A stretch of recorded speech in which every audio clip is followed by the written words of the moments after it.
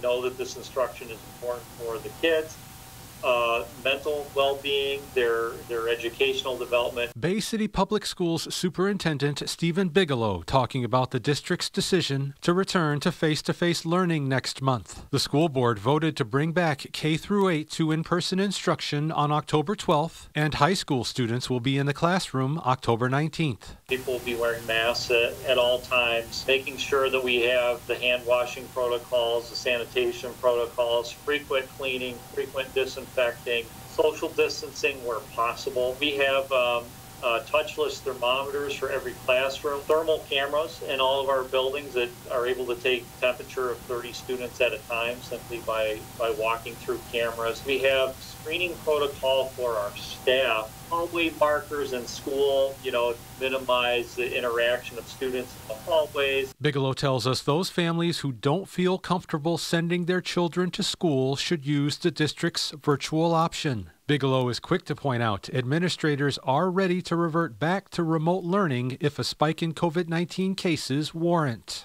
Which I do believe may happen in some cases, whether it's a classroom being quarantined here or there.